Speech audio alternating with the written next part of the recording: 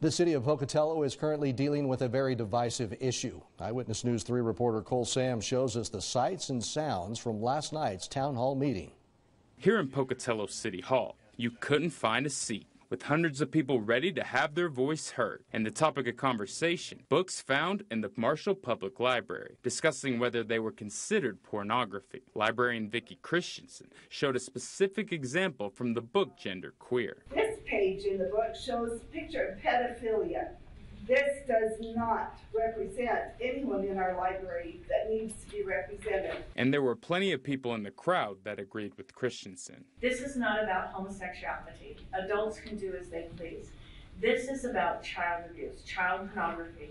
The pictures in many of those books, if adults were to have those in possession years ago, they would have been arrested or put in jail. But not everyone was on the same page, with multiple community members highlighting the importance of having gender and sexuality books in the library. As a teacher, I know that the only way we're going to raise a society that is able to accomplish anything is if we have those hard conversations where we develop those critical thinking skills.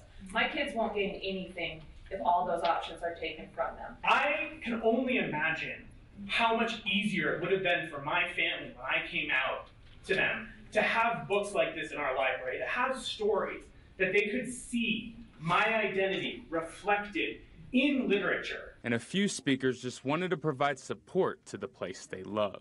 I came primarily to show my support to the library, their process, and their staff.